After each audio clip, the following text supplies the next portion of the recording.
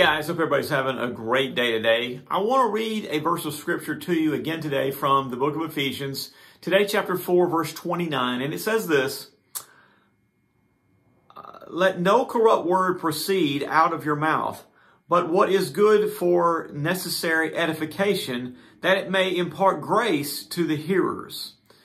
Now, the first part of this, let no corrupt words come from your mouth. Corrupt, foul language, anger, malice, those things that would be hurtful to other people. We've talked about this before, people that get on our nerves or people that anger us in some way, we want to react, and we want to react a lot of times. What we need to do is stop and respond.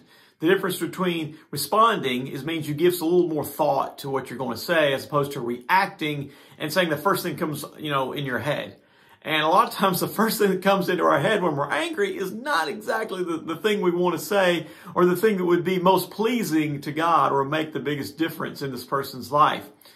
A lot of times when things happen in our lives and we notice people saying or doing things that are wrong, and we want to let them know that it's not usually received very well, and the person usually walks away not thinking anything in terms of this is something I need to work on, I need to change this part of my life, but just thinking about, I can't stand that person just told me this, and they're even more angry than they were. So now you have two angry people.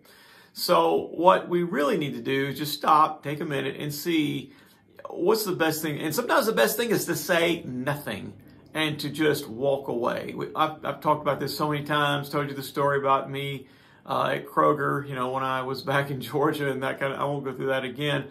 But sometimes the best thing for us to do is to say nothing. My mother always told me, and your mom probably told you too, if you can't think of something nice to say, don't say anything at all. And a lot of times that is the best policy. It says, don't let any corrupt word proceed out of your mouth, except words that are going to edify and lift up. We need to be more uplifting, and pray for those people that maybe are causing us some distress or causing us to be a little angry. So we want to say things that we shouldn't.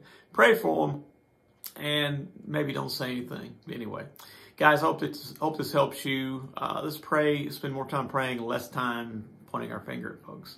Hope that you have a great day. God bless you, and we will talk to you tomorrow. Bye.